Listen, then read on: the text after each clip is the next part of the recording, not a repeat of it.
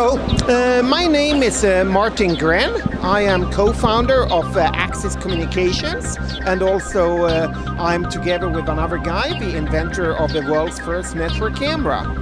And today I've been asked to talk a little bit about the IoT, or as in the video surveillance security industry, we often refer to it as the Internet of Security Things. In the IT industry, we basically see two big trends right now. It's basically big data and it's IoT. And how does this affect the security industry? Well, if we look on big data, the device that's generating the most amount of data is obviously security cameras, especially as they increase in resolution with full HD as well as the 4K resolutions. So that's generating a lot of data, probably more than all the storage that the IT industry is generating. Now, IoT is also a trend that really affects us in video surveillance, because with IoT, or as we call it at Axis Communication, we call it the Internet of Security Things. So that's the DNA already. In the early days of Axis, when we did print servers, we did storage products. They were all network enabled. They were actually IoT products. By then, it was referred to as thin computing and thin clients. They all had their own IP address. We named the technology the thin server technology, and that was in the mid to late 90s.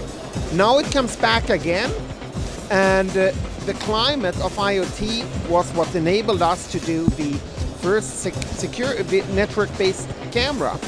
Today, we have IoT-enabled the doors by physical access control. We actually make a door an IoT device, an Internet of Security thing. Here in the background of me, you see the network horn speaker. So it's again another good example of an IoT device. The horn speaker, it has its own IP address. You feed it over the network with PoE, and you can simply talk to it because it uses the SIP protocol. So you simply assign it a phone number, and that's your integration. Very easy to use, very sufficient. Finally, another interesting device that we have, which is also an IoT, is the IoT of a network video door station.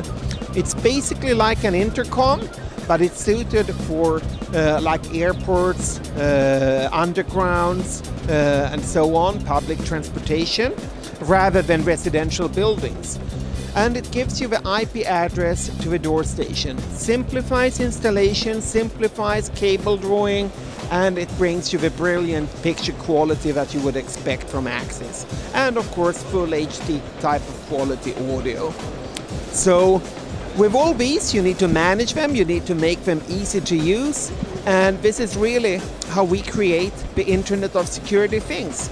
We will see a lot more products coming out within a couple of years, and we really see this trend actually affects the most in the video surveillance industry. So it's going to be really good and healthy growth here.